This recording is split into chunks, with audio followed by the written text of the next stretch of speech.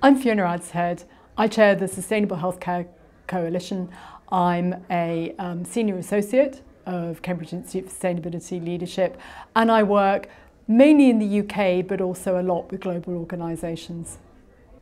As a Senior Associate at CISL, I've really focused on bringing health into the sustainability agenda by thinking about how can we create conditions where people thrive.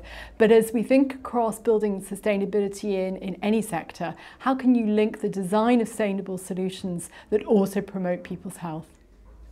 The healthcare sector has a huge contribution to global warming. It's about 4 to 5% of emissions overall. And there's a lot that we need to do around transforming clinical care, thinking about sustainable supply chains, but also thinking about innovation and how in those solutions we can promote health as well as reducing environmental impact.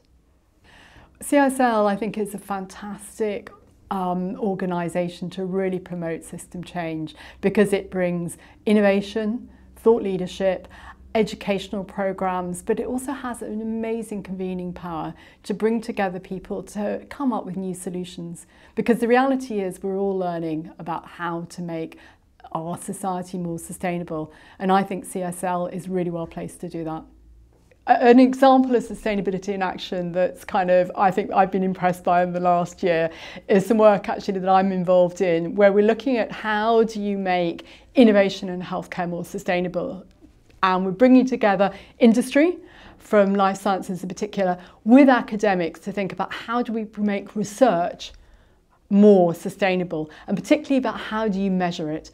And I think what's really been impressive for me is the fact that people realise that they've got so much to learn from each other, even though at the beginning of the work, people thought, well, why are we going to work together? So I think that's why convening power and getting people to work in partnership across systems is just so critical.